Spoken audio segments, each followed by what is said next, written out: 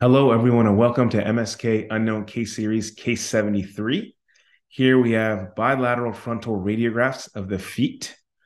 And the question, or the high yield question that we have today, is which of the following is not a risk factor for the pathology shown in the left foot? So the left foot here is abnormal. The right foot here is relatively normal. Is it a short first metatarsal, long fifth metatarsal, hallux valgus, or high heels? Which of the following is not a risk factor for pathology shown in the left foot? And I want to point your attention to the normal right foot. If we take a look at these metatarsals, there's a nice rounded convex contour to the metatarsal heads. We see that in the first metatarsal, second metatarsal, third, fourth, and fifth. When we come to the left side, we have a nice round convex contour to the first metatarsal head, but then there's flattening of the second metatarsal head, and there's also sclerosis in the second metatarsal head.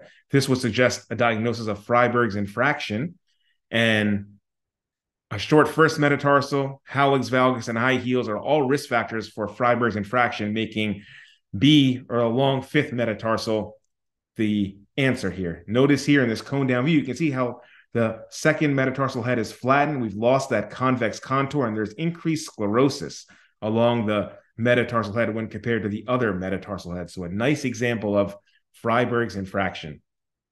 This is usually a subchondral insufficiency fracture and or osteonecrosis. It could be either or both. That's usually what the pathology is.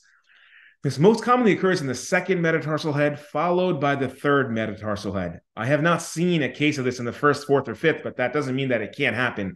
Definitely most common in the second, and then second most common in the third metatarsal head. This is usually a result of chronic repetitive microtrauma.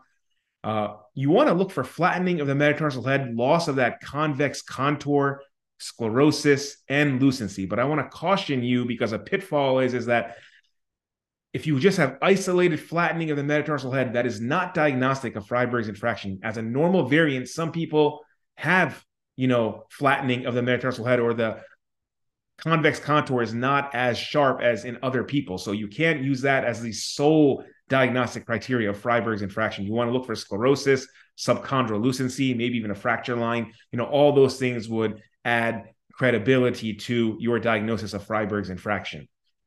Now, the second metatarsal is usually the longest in most people, and it's subject to the most forces when walking and ambulating. And that's why chronic repetitive microtrauma will result in, osteonecrosis and or a subchondral injury to the second metatarsal head.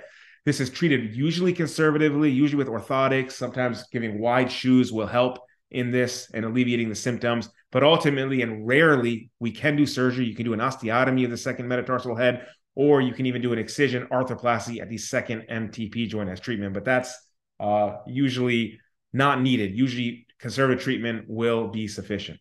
Thank you so much for your attention. Tune in next week for another high yield MSK unknown case.